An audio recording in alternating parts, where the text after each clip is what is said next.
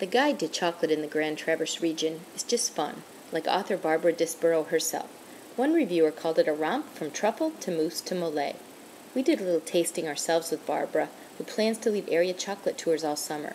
She's a former respiratory therapist who breathes a little easier when good chocolate's close by. And it is.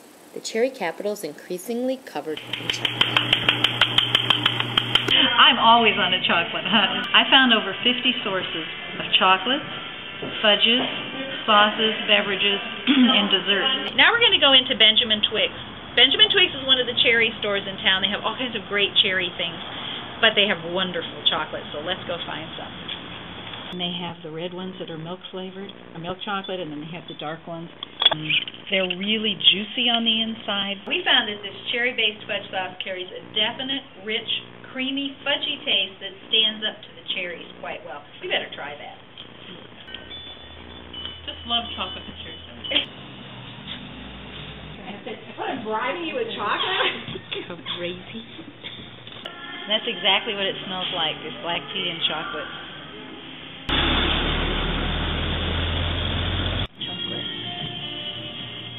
And I think the cherry ports are like just a great natural, complement with chocolate, and people seem to find that to be true. And this is their cherry dark chocolate, and it has hemp seed and almonds in it.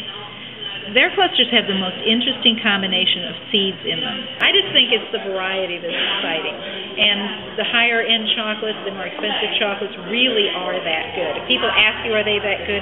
They really are that good. This is our newest chocolate store in town, Jacques Torres. You can see from our beautiful, they have wonderful logos, wonderful presentation, beautiful chocolate. When I was writing the book and when I first found this store, I kept calling it chocolate erotica, and everyone kept laughing at me. But to me, chocolate is pretty close to eroticism, and these chocolates are pretty erotic. So let's go get some of these. The gloss, the shapes, the molds that are used are just amazing.